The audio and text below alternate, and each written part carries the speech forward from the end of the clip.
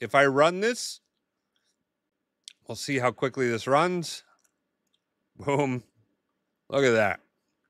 Finished inside of, the second, because we really, it starts execution here, but doesn't really start running until 9:59, 15 seconds. Finishes. Oh, here's the time. Total execution time is 0.921 seconds to do this.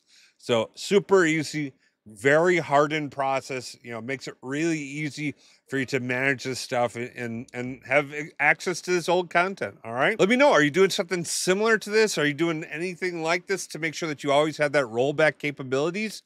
I mean, what happens here is if you have an issue, all you do is just do a rename of or drop the current production table, rename the old one, slot that in, and you're up and running and you don't have any issues. It's super important to keep things up and running, to follow some principles like this. This is a good pattern. I've heard others. If you got something better, leave it in the comments down below what you prefer. Maybe we can all learn and I can share it with other people. People have good ideas. I listen to you. All right. You have the best day ever. Peace.